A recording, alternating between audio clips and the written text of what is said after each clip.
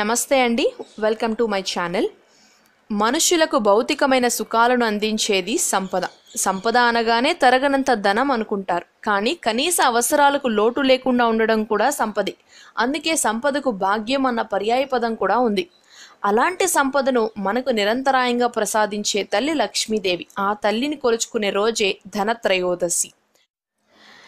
దీపావళికి ముందు వచ్చే త్రయోదశి తిథి నాడు వస్తుంది కాబట్టి ఈ పండుగను ధనత్రయోదశి అని కానీ లేదా ధన్తెరాస్ అని కూడా పిలుస్తారు. ఒక రకంగా దీపావళి పండుగ ధనత్రయోదశితోనే మొదలవుతుంది. క్షీరసాగర మదనంలో లక్ష్మీదేవి ఈరోజే ఆవిర్భవించిందని ఒక నమ్మకం. అందుకనే కొందరు లక్ష్మీదేవికి ప్రతిరూపాలైన ఆభరణాలను ఈరోజు పాలతో కడుగుతారు.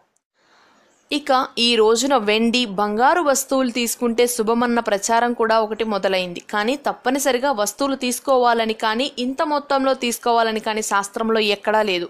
ఏదన్నా విలువైన వస్తువు కొనుక్కునే ఆసక్తి, స్తోమత ఉన్నవారికి ఇది శుభప్రదమైన రోజు మాత్రమే.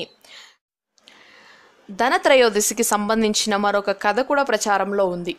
పూర్వం హిమ అనే యువరాజు జాతకాన్ని పరిశీలించిన జ్యోతిష్యులు అతను వివాహం జరిగిన 4వ రోజు రాత్రి పాము కాటు వల్ల మరణిస్తాడని తేల్చి చెప్పేశారట. యుక్త వయసు వచ్చిన తర్వాత అతని వివాహం జరిగింది. కొత్తగా అత్తవారింట్లో అడుగుపెట్టిన పెళ్లి కూతురు ఈ వార్తను విని అవాక్కైపోయింది. తన భర్తను ఎలా దక్కించుకోవాలో ఆమెకు పాలుపోలేదు. చివరికి ఆ 4వ రోజు కూడా రానే వచ్చేసింది.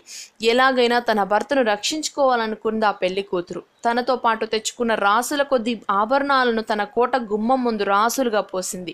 అటుపై కోటలోని వారందరినీ పోగేసి వారందరినీ ఏవో కథలు చెప్తూ మెలకుగా ఉంచింది. రాజకుమారుడికి మృత్యుగడియలు రానే వచ్చాయి. యముడు పాము రూపంలో కోటలోకి ప్రవేశించేందుకు బయలుదేరాడు. కానీ గుమ్మం దగ్గర ఉన్న బంగారు కాంతులను చూసేసరికి అతని కళ్ళు బైర్లు కమ్మిపోయాయి.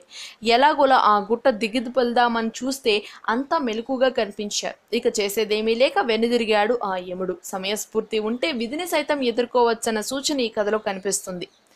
ఉత్తరాదిన ఈ పండుగని చాలా ఘనంగా చేసుకుంటారు. ఈ రోజున తమ ఇంటిని చూసేందుకు సాక్షాత్తు ఆ లక్ష్మీదేవి వస్తుందని వారి నమ్మకం.